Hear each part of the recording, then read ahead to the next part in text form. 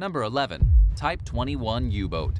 Built by the Germans, the diesel-electric powered Type 21 was the first submarine that was designed to operate primarily submerged, rather than as a surface vessel that could periodically go underwater for short periods to evade detection. Equipped with many more batteries than conventional submarines for the time, it was capable of submerging for several days at a time. When the Type 21 was underwater at length, it only came close to the surface to recharge through a snorkel. It featured numerous other improvements from previous subs, including nicer crew accommodation and an improved hull design which enabled greater underwater speed. But the submarine ultimately proved to be mechanically unreliable, vulnerable to damage in combat, and built in a hurry at inexperienced facilities. Production of the Type 21 started in 1944, and altogether 118 were built. But only 4 were actually combat-ready and only 2 were put into service during World War II. After the conflict ended, some of the subs were acquired by the navies of various countries, and several new submarine designs were at least partially based on the Type 21. Number 10. The atomic bomb. Starting in 1942, the U.S. Army Corps of Engineers led the development of the world's first nuclear weapon. Famously known as the Manhattan Project, the undertaking got its start due to fears that the Germans were developing similar technology. Research and tests were carried out at numerous sites throughout the US and Canada, including in New Mexico, Tennessee, and Washington. The atomic bomb was designed based on the concept of nuclear fission, which is when the nucleus of an atom splits in two and releases an enormous amount of energy. In 1943, theoretical physicist and top nuclear fission researcher J. Robert Oppenheimer became the director of the Los Alamos Laboratory in northern New Mexico. The first Manhattan Project bombs were built and tested there in 1943. 2 years later, scientists executed the first successful detonation known as the Trinity test. The atomic age had officially begun. 2 different types of bombs, the uranium-based Little Boy and the plutonium-based Fat Man, were developed at Los Alamos. The Little Boy had not been tested when American forces dropped it on the Japanese city of Hiroshima on August 6, 1945, killing as many as 80,000 civilians. 3 days went by without a declaration of surrender from Japan, prompting the U.S. military to drop the Fat Man bomb over the city of Nagasaki, killing tens of thousands more. The American government held a monopoly over nuclear energy until 1964, when President Lyndon B. Johnson began allowing private ownership of nuclear materials. Since then, nuclear fission technology has served as the basis for innovations in energy, medicine, and other non-combat related industries. Number 9. Radar. The earliest radar experiments were carried out during the late 19th century, but the first practical radar system wasn't produced until 1935. Developed by British physicist Sir Robert Watson Watt, the technology led to the establishment of a network of radar stations along England's eastern and southern coasts. This early radar system was designed with the hopes of transmitting beams of electromagnetic energy at enemy vehicles and harming their operators. It didn't work, but not all was lost. Developers realized that even if radar was useless as a weapon, it functioned well as a detection system. They worked to improve it while numerous other countries worked to develop radar systems of their own, including the US, the Soviet Union, Germany, and Japan. Radar advanced rapidly during World War II and is credited with playing a major role in securing an Allied victory. With its ability to detect enemy ships and planes, it proved to be a game changer when it came to securing an upper hand in the conflict. After the war, radar technology was expanded for use in meteorology, civilian aviation, marine navigation, law enforcement, and medicine. Number 8. V-2 rocket. During World War II, the work of German rocket scientist Wernher von Braun caught the attention of the Nazis, who summoned his help with designing the world's first long-range guided ballistic missile. Over 3,000 of the Vergeltungswaffe II, or V-2 rocket, were launched against the Allies starting in September 1944.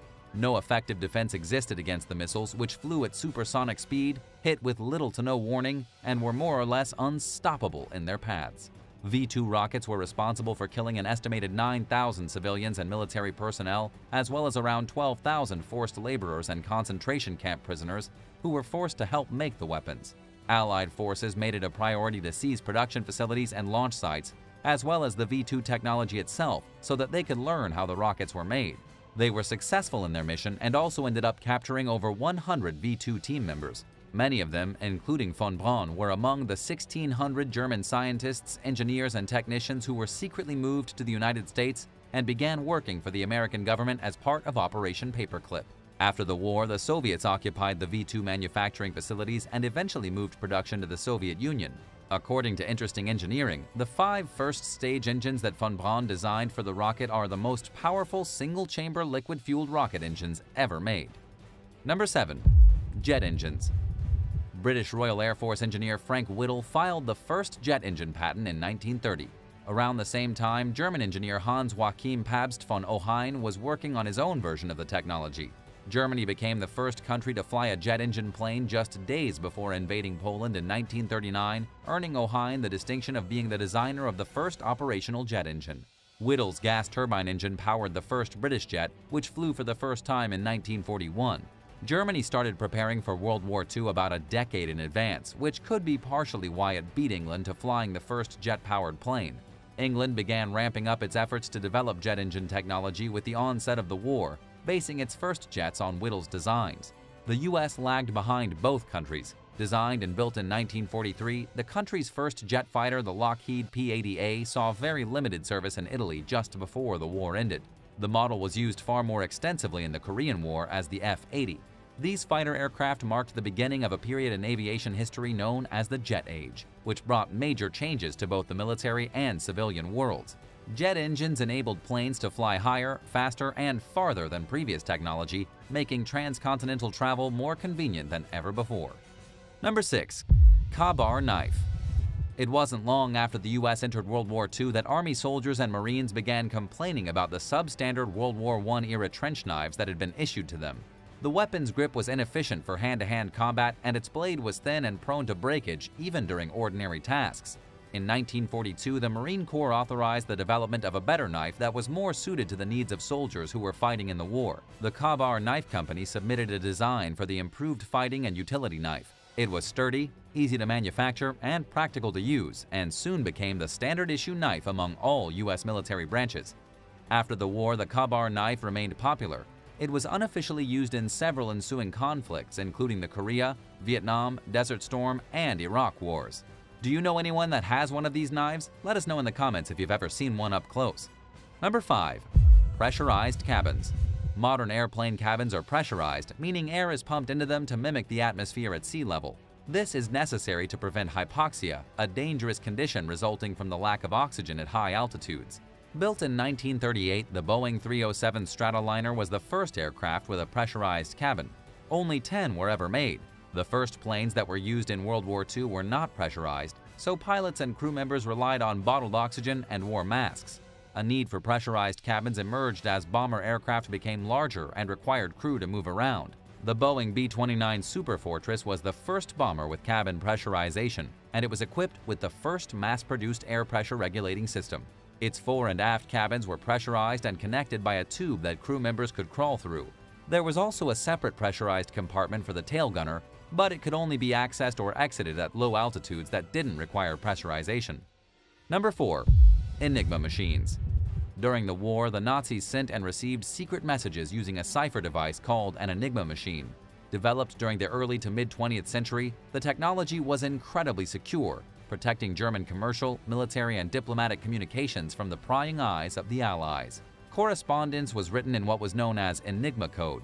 The machine's electromechanical rotor system scrambled the letters of the alphabet into a unique cipher code that proved extremely hard to crack. Polish mathematicians successfully decoded the system and shared the information with the British. In the meantime, the Germans worked to make the code more difficult to decipher. To make things even more secure, the device's settings were reset daily. Led by mathematician Alan Turing, a team of British cryptographers called Ultra helped break the Enigma code by developing an advanced machine that made the process much easier. Hundreds of thousands of Enigma machines were produced, but only a few hundred are known to exist today. Many were destroyed or thrown overboard shortly before the Nazis surrendered in 1945 in an effort to keep them from falling into Allied hands. Consequently, it's extremely rare for one to be discovered. Number 3. Superior small arms. During the Civil War, both Union and Confederate forces struggled to work with the dozens of different ammunition sizes that were being used in combat. Between then and World War II, the U.S. made it a priority to improve this logistical nightmare, reducing its array of small arms to just 3 different calibers. Despite some improvements coming to these weapons, the delivery of proper ammunition remained a huge problem and came with a lot of confusion. This led to further post-war efforts to standardize both American and Allied ammunition. Additionally, the conflict saw the development of the first semi-automatic and assault rifles, including the self-loading American M1 Garand rifle, nicknamed the Yankee Self-Loader, and the German FG-42 and the Sturmgewehr 44. After the war, the United States incorporated elements of German machine gun technology into its M60 machine gun design. One of the most popular weapons of World War II was the American-made M2 Browning 50 caliber machine gun.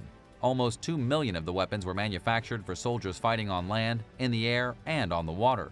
In addition to being incredibly versatile, the M2 was extremely powerful with its ability to fire 550 rounds per minute at a range of over 4 miles.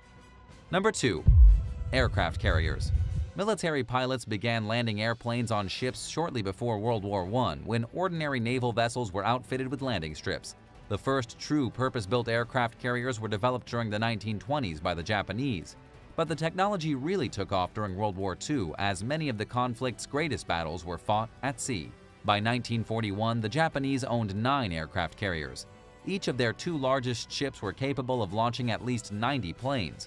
Meanwhile, the British and the Americans developed comparably effective aircraft carriers that had a carrying capacity of 100 or more planes. Consequently, there were numerous clashes between Allied and Japanese carrier fleets. The earliest ships of this type often had a short airstrip, requiring the help of a catapulting device to get the planes in the air. But they were nevertheless highly effective. Aircraft carrier technology advanced rapidly throughout the war, and by 1945, aircraft carriers were the primary offensive naval weapon.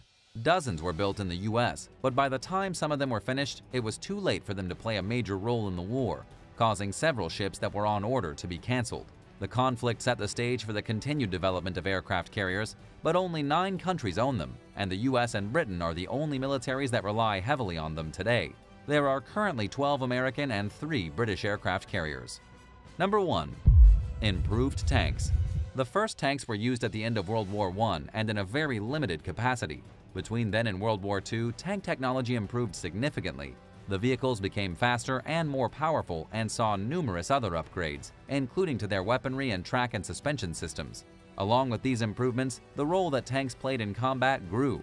Numerous countries prioritized tank development, including the US, Germany, the Soviet Union, Great Britain, and France, just to name a few. At the war's outset, the US relied on its light and maneuverable but poorly armored M2 series. It was replaced in 1942 by the much more popular M4 Sherman medium tank. Around 500,000 of the vehicles were produced between then and 1945, and they continued to be used long after the war ended. The M4 Sherman's replacement, known as the M26 Pershing, was the first heavy army tank. Its design represented a significant diversion from its predecessor, and it boasted major improvements in firepower, protection, and mobility. The M26 Pershing made its debut toward the end of the war and was used extensively in the Allied invasion of Germany as well as the Korean War. Number 9. Shipbreaking yards. Disposing of a large cargo vessel is a pretty complicated process, especially doing it properly and in a way that causes minimal waste and environmental damage. Most of the time, container ships are dismantled at shipbreaking yards in India and Bangladesh. The metal is scrapped and every usable and recyclable part of a ship, including doors and toilet seats, gets repurposed or reused. Sadly, there's a reason that most shipbreaking yards are in certain parts of the world. The work is dangerous and toxic, so the industry tends to set up shop in places with cheap labor and less restrictive environmental regulations. In a quest to offer an insider's perspective of what really goes on at these facilities, author William Langyevisha visited the Elang shipyard in Gujarat, India. He detailed his observations in his book The Outlaw Sea, describing the site as a shoreline strewn with industrial debris on the oily Gulf of Cambrai in the Arabian Sea. Measuring roughly 6 miles long, the narrow, smoky industrial zone was lined with as many as 200 ships at one point. Each vessel was in a different stage of being dismantled and was spilling debris onto the tidal flats. Langyevisha described seeing emaciated workers among heavy soot and smoke, going dangerously close to a burning, unbearably loud and hot furnace. Multiple photographers, including Edward Bertinsky, have captured photos of the daily goings-on at sites like Elang. These sobering images show workers standing around campfires and toxic debris and the disassembled components of a ship they had taken apart. Even more troubling, the pictures reveal a stream of hazardous materials leaking into the sand and out to the sea. In the words of blogger Jeff Manna of Building Blog, the dismantled ships represent the scraps of a first world that sent its waste elsewhere. And he's not wrong. It's an undeniable characteristic among privileged countries to treat garbage as an out-of-sight, out-of-mind matter without lending additional thought to how it's handled or where it ends up. But sites like Alang are proof that at the end of the day, someone pays the price for our first world wastefulness. Number 8. Thessaloniki Train Cemetery. Outside Greece's second-largest city, Thessaloniki, there's an ever-expanding collection of decommissioned trains left behind by the country's national railway. It's known as the Hellenic Railways Organization. The decaying cars began accumulating in the 1980s. Today, there are over 1,000 of them at the property. They attract lots of urban explorers, but serve no other purpose. The company tried to sell the cars as scrap several times, but these attempts were unsuccessful. Very few honest business owners seem interested in associating with the site, which has a reputation for scrap smuggling and other shady dealings. Not all the trains are worth scrapping anyway, according to some rail enthusiasts, who believe many of them should be preserved for their historic value. The yard contains some remarkable vintage cars, including antique wagons dating back to 1895, which once traveled back and forth between Thessaloniki and Istanbul. There are also vehicles that the Nazis seized as World War II trophies, according to photographer Nikki Panu, who spotted the ill-gotten cars during a visit to the site. On her website, Panu echoed the sentiments of many who think it's a shame that the vintage cars have been left to rot unguarded and at the mercy of vandals who have dismantled them and sold what they can for scrap. Describing the wagons as lost pieces of heritage, she further pointed out that it's unfortunately too late to save many of them. Number 7. Zugel Tank Cemetery. In a small field just a few miles outside the German town of Zugel, there is a collection of around 24 Leopard 1 and M47 Patton tanks arranged in neat lines. Nobody seems to know why they're there, and although it's impossible not to notice the sight, the German military is strangely secretive about it. Designed by Porsche, the Leopard 1 tank functioned as West Germany's main battle tank during the Cold War, when the country was split both physically and ideologically by the Berlin Wall. Nearly 6,500 of the vehicles were produced after it entered service in 1965. The Leopard 1 was a popular choice among European militaries for some time, before the last of them were withdrawn from service in 2003 and replaced by the Leopard 2. Named after American World War II General George S. Patton, the M47 battle tank entered service in 1951. It was primarily used by the U.S. Army and Marine Corps, and you may be surprised to learn that it's the only American tank that the U.S. military has never used in combat. But the M47 has seen war under other countries' militaries, and some are still in operation today. While there's no physical barrier stopping curious explorers from investigating the tank graveyard, there is a strictly worded sign cautioning against trespassing and threatening legal action against violators. Some suspect that the property is an active military site and that helicopter pilots use the tanks for target practice, so it's probably best to obey the no trespassing sign. After all, better safe than sorry. Number 6. Częstochowa Train Graveyard. Częstochowa is Poland's 13th most populated city. During the communist era, it was among the country's leading industrial and educational centers. Today, the city is popular among tourists and is still an industrial hub, thanks to the establishment of the Katowice Special Economic Zone, which offers incentives to business owners who set up shop there. But times nevertheless change, which is why Częstochowa is home to an abandoned train depot that has seen much busier days. During its heyday, the station served as a vital connection between the historic Warsaw-Vienna Railway and the rest of Europe. Over the years, 6 more rail stations opened throughout the city, and the depot closed because it was no longer needed. The disused property now functions as a storage facility for an eerie collection of aging rail cars that have been taken out of service. Częstochowa's landscape has changed considerably, but the city of 240,000 is still lively and has a lot going for it. It is here that crumbling remnants of the past coexist alongside the fast-paced day-to-day happenings of modern life. This could perhaps explain why urban explorers are tangled in a contentious debate over whether the station is a true train graveyard or a neglected part of a larger depot. Technicalities aside, the property is fascinating regardless, drawing many off-the-beaten-path explorers who are hoping to catch a first-hand glimpse of a bygone era. Would you like to check this place out?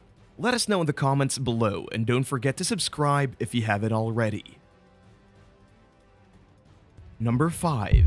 Excavator Graveyard. When World War II ended, Germany was parceled out between Great Britain, France, the US, and the Soviet Union. A line was drawn splitting the country into the capitalist West and the communist East.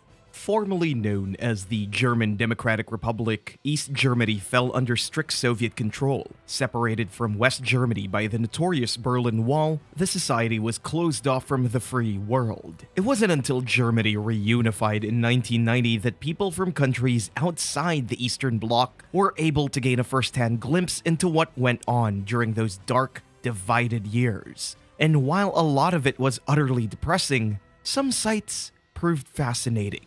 Take, for example, a former East German coal mine located in the country's northeastern region. Known today as Ferropolis, it consists of 5 massive bucket excavators that were left behind when the site closed in 1991. The equipment was abandoned simply because it was easier and less expensive than moving or dismantling it. And while it might normally be a problem to leave such gargantuan garbage lying around with no future plans for it, the machinery attracted visitors. Today, the property functions as an open-air industrial museum. It's thought to be the world's biggest collection of deserted diggers, with each excavator weighing up to 2,000 tons. The site's oldest digger, nicknamed the Mosquito, was built in 1941. Running this 223 by 92-foot monster required between 3 and 5 operators. It took the same amount of people to run a 263-foot wide excavator known as Mad Max, which dates back to 1952. Both the Mosquito and Mad Max are small compared to the 328-foot-long Medusa, which required 5 to 7 operators. But even the Medusa is dwarfed by the site's largest machine, the 410-foot-long Gemini. Built in 1958, the contraption was controlled by a 6 to 8-person crew. The 102 by 246-foot Big Wheel is the newest digger. It was built in 1984 and requires 3 to 5 operators. Nobody has used the machine since mining closed, but they are legally protected, and in 1995, the site officially reopened as Ferropolis, giving the public a chance to see the gigantic diggers up close. Number 4. Great Train Graveyard. Near the mesmerizing salt flats of Uyuni, Bolivia, there's a collection of dozens of rusting locomotives and train cars. Known as the Great Train Graveyard or Cementerio de Trenes, the site is located on the outskirts of a deserted former transportation hub less than 2 miles from the modern local train station. During the early 19th century, plans were made to expand the region's train network. Sadly, the project was never completed. The local mining industry began to dry up, and developers encountered issues with other countries along the planned route. Meanwhile, they kept running into technical issues. Between bad timing, disagreements, and other problems, the project ground to a screeching halt, leaving more than 100 rail cars parked in the middle of the desert. Most of the vehicles were imported from Britain during the early 1900s. Thanks to vandalism and the region's salty winds, they're heavily rusted and rapidly deteriorating. The eerie train graveyard is open to the public and draws a heavy influx of visitors who stop by on their way to the salt flats. It's situated among a vast landscape completely devoid of homes, cars, and people for as far as the eye can see, serving as a constant reminder of how far from civilization it is. Number 3. Vozdvijenka Aircraft Graveyard. Located near the Sea of Japan in Russia's far east, the former Soviet airbase at Vozdvijenka dates at least as far back as the Cold War era. Relatively little is known about the site, which is home to 18 or more gutted Tupolev Tu-22M supersonic bombers. In fact, it's the only former Soviet base east of the Ural Mountains that ever housed the Tu-22M. Nicknamed the Blinder, the aircraft entered service in 1962. It was the first ever supersonic bomber that was made in the USSR, but the plane underperformed compared to its manufacturer's expectations when it came to range and speed. The Tu-22M was produced in small batches, and it was difficult to fly and maintain. It was prone to crashing, pitching up, and striking its tail during landings. But it was still used in combat, and is actually one of the few Soviet bombers to ever see war. The Tu-22M served in the Iran-Iraq War and in skirmishes against Tanzania and Chad. Several countries invested in the aircraft for their own militaries, including Libya and Iraq, and many are still in service today. The bomber's golden era was nevertheless short-lived, and the Tu-22M has fallen largely out of favor, leaving behind the seemingly post-apocalyptic rotting collection at Vodzvizenka. Number 2. Abandoned World War II Machines. Located in the Western Pacific, roughly 5,900 miles from the American mainland, Saipan is a Commonwealth of the United States and the largest of the Mariana Islands. It's also the site of a brutal weeks-long battle between US and Japanese forces that lasted from June 15 to July 9, 1944. Known as the Battle of Saipan, the skirmish ended with an American victory and the island's capture from the Japanese. There are numerous American and Japanese historical sites on Saipan. Several Sherman M4 tanks can be found off the shore of Chalankanoa Beach, sitting in about 10 feet of water. They're remarkably intact for their age and are a popular diving attraction among tourists. The island and its surrounding waters are also home to 2 sunken Japanese planes, 2 American planes, a handful of merchant ships, some landing vehicles, and other machinery. Divers could explore the submerged vehicles, including the Japanese naval ship Showan Maru, which sits roughly 30 feet beneath the waves. Most of these attractions are available to entry-level divers. For more experienced visitors, there's an underwater pile of World War II-era junk filled with jeeps, airplane parts, and other items that the US Navy discarded during its time in Saipan. Number 1. Châtillon Car Graveyard. According to local legend, a forest near the Belgian village of Châtillon was once home to a massive collection of rusting cars. There are conflicting stories about where the vehicles came from. One tale claims that they belonged to American soldiers who were stationed in the region during World War II. When they returned home after the war, it would have been extremely costly for them to have the cars they bought overseas shipped to the US. So the troops drove their automobiles up a hill and into a forest, parked them neatly in rows, and simply left them behind. If this is true, then it means that none of the soldiers had second thoughts and missed their vehicle enough to retrieve it. It seems unlikely, and many locals are quick to point out that a lot of the cars were post-World War II models, indicating that the site was probably an ordinary junkyard. But it's hard to know for sure, since most of the vehicles have been removed. At one point in time, there were 4 car graveyards in the area, but this is no longer the case. Anything that was worth taking is gone, and the remaining cars are decaying and heavily rusted, leaving us with little to learn from about the property's past. 8. The shipwreck of Apanami. Greece's location between the Ionian and Aegean Seas has made it a paradise for travelers looking to catch some rays on its iconic beaches. But being surrounded on both sides by the ocean also means the country is no stranger to shipwrecks. Just off the coast of Thessaloniki, a rusted cargo ship sits partially submerged where it sank in 1970. Even though the spot has become a popular one for divers, it also has a bit of a controversial past. The shipwreck of Apanami was once used to move soil from one shore to another, but with so many trips across the Thermaic Gulf, the ship did a lot of damage to the natural plants and animals there. The activity took place when a military dictatorship ruled the country, which could explain why there wasn't much thought put into protecting and preserving the wildlife in the area. Luckily, the activity eventually stopped, leaving the ship abandoned, where it turned to rust and sank into the shallow seabed. Thankfully, after the dictatorship fell, the area was designated a natural reserve. With so much attention on the natural beauty of the cove, it eventually became a popular place for divers who want to explore the vessel and the surrounding shallow waters. As visitors share their picture-perfect photos on social media, it's helped spread the word of this beautiful spot, allowing others to experience the beauty of the island. 7.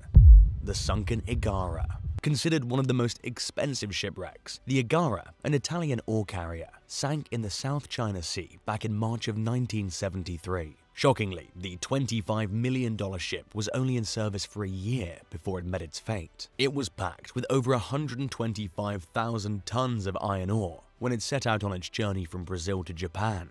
But it wasn't exactly smooth sailing for the crew, who struck an uncharted rock about 190 miles, 310 kilometers from Mendaric Island. Even after hitting the rocks, the ship continued on its voyage, but as it neared Singapore, the ship began to sink. But the Igara wasn't a complete loss. Even though most of the ship sank, the stern stayed afloat. After using explosives to break away the entire back section, which also held the engine room, a salvage company salvaged part of the Igara so it could be reused in another ship.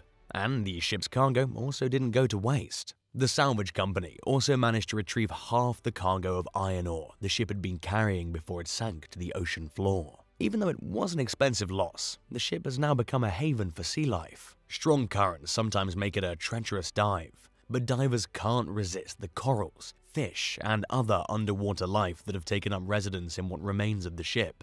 6. Greece's most famous shipwreck. On the northwest shore of Navaggio Beach in Greece, the MV Panagiotis crashed ashore in 1980, but it's the location of the wreck that seems to have captured the attention of visitors from around the world. Have you seen or heard of Shipwreck Beach? It's one of the most breathtaking places in Greece, a horseshoe-shaped cove with white sand and stunning blue waters. But amidst the beautiful landscape, there's something that might seem out of place: the rusted skeleton of the massive ship. Maybe it's the remote location that's inspired so many tales about the origin of the ship and how it ended up there. Some think it was, in fact, a smuggler's ship. Theories have surrounded the MV Panagiotis since it was first discovered, with tales of smuggling and even human trafficking taking place on board, until authorities caught up to it and surrounded it, causing the crew to panic and run aground. Another tall tale involves the ship's owner, Haris Kompotheklas, who was said to have been overtaken by a couple of Italian smugglers, who the man later imprisoned on board. When they came upon bad weather, Kompotheklas had to ground the ship in the bay, where he and his crew tried to salvage their cargo. Before they could get away with their goods, authorities caught up to the men, convicting them for smuggling and selling the cargo at auction. It all sounds exciting and romantic, but in recent years, the captain of the ship revealed what really led to the shipwreck. Bad weather and mechanical failures were to blame for sending the ship crashing on shore. After heading into town to inform the authorities, the captain realized they weren't going to be much help. The beach was inaccessible on foot, and they had no way of protecting it from looting. When the captain returned to his ship, he found a lot of equipment had been stolen.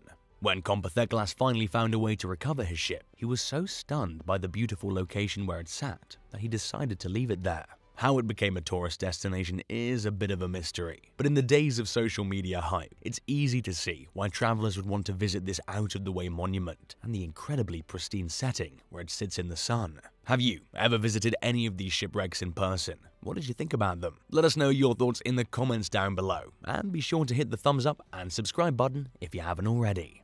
5. The discovery of a decade in Portugal.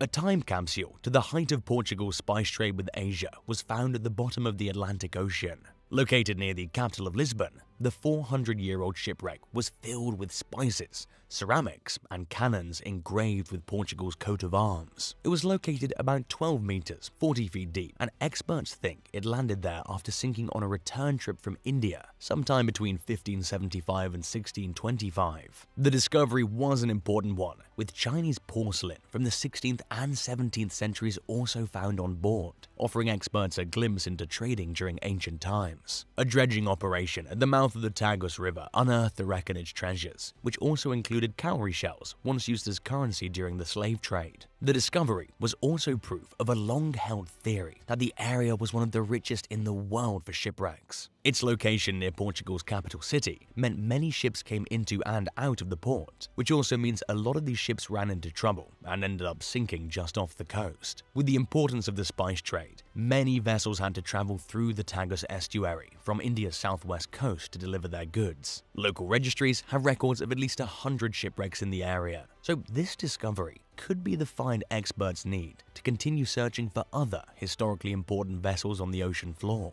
Until then, the new discovery will remain where it was found, with experts carefully removing any important objects for study and preservation. 4. Disappearance of the Patriot. Aaron Burr's daughter, Theodosia, was born just before the American colonies won their independence from the British Crown. Her father was a lawyer and Patriot soldier who later went on to become vice president. But the family was sent into a tailspin when Burr got into a duel with Alexander Hamilton, killing the famous politician in a story memorialized by the successful Broadway play. Burr eventually abandoned the US by fleeing to Europe. Married to the governor of South Carolina, Theodosia suffered more loss after her son died of malaria. Overwhelmed by the tragedy, Theodosia started suffering hallucinations. Hoping that sending her to New York would help, Theodosia's husband sent her on the Patriot, a schooner that set sail from South Carolina in December of 1812. But something mysterious happened to the ship, and it never made it to New York. The small crew, Theodosia included, vanished. The real story about the fate of the ship is still debated to this day. Some think it sank off the East Coast a few days after setting sail when it encountered a string of brutal storms. But how can anyone be sure? As it turns out, the discovery of a haunting painting in Nag's Head off the Outer Banks of North Carolina adds another piece to the puzzle. It looks strikingly similar to a painting Theodosia was said to have brought on board with her to present to her father in New York when they were finally reunited, with the painting's appearance in North Carolina said to have been recovered from a shipwreck that washed ashore there. Some now believe the Patriot never made it to New York and instead wrecked on the Barrier Islands. 3.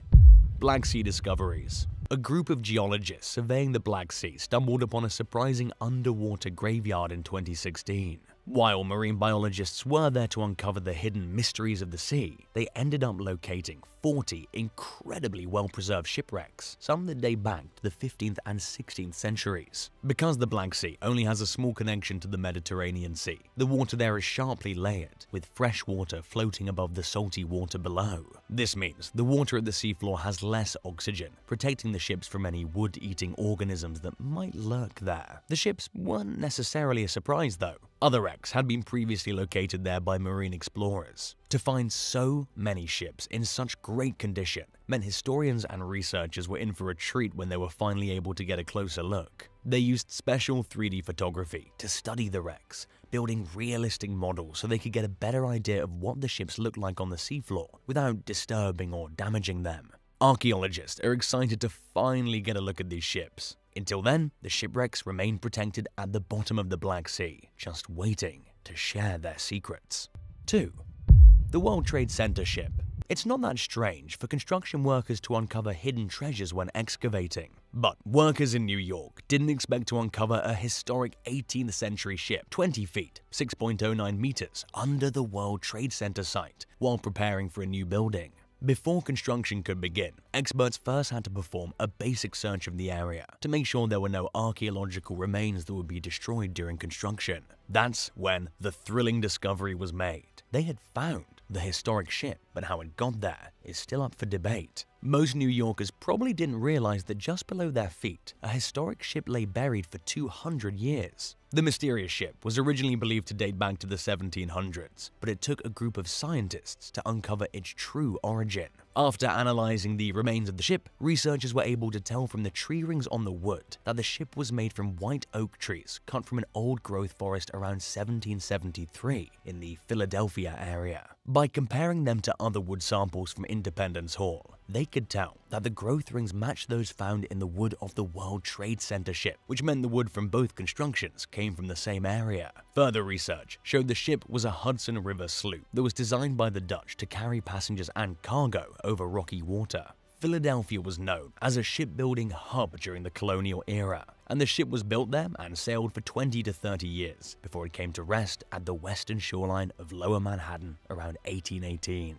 There's also a possibility that a 100-pound, 45-kilogram anchor hidden in the same area could belong to the ship, and it wasn't the first anchor found while excavating in the area. When the foundation was being prepared for the Twin Towers, an old anchor and a Dutch cannon were also uncovered. The maritime relics survived for centuries underground and are now part of the National Maritime Historic Society in New York. 1. The Endurance. More than a century after it was crushed by ice and sank to the floor of the Weddell Sea, polar explorer Ernest Shackleton's ship has been found. The Endurance set sail from South Georgia in an attempt to make the first land crossing of Antarctica, but after it sank, it would take over 100 years to finally find the ship's remains. The 28-man crew set out on the Endurance in November of 1915, traveling across sea ice with the goal of reaching the South Pole and establishing a base on the Weddell Sea coast. 2 days after leaving South Georgia, Endurance met its first ice field, taking several weeks to slowly make its way through the thick sea ice. When an ice floe closed in around them, the Endurance was frozen in place with nowhere to go and no way to break free from the sea's icy grip. They were so close to their landing place that it was a torturous place to be, and with the ice slowly pushing them away from their destination, the men had no choice but to stay where they were and get through the winter. Instead of simply sitting on the ship and waiting out the winter, they decided to try walking across the ice toward land, but after only making it 7.5 miles, 12 kilometers in 7 days, they had no choice but to camp directly on the ice. Set adrift, the men inched further north. But when they finally saw the Elephant Islands come into view, hope returned. Sadly, months had passed and the weather was changing. The ice started to break up under them, battering them with icy water and damaging their ship. Sickness took hold, crippling some of the men, but they soldiered on and eventually rowed ashore. Their ordeal wasn't over though.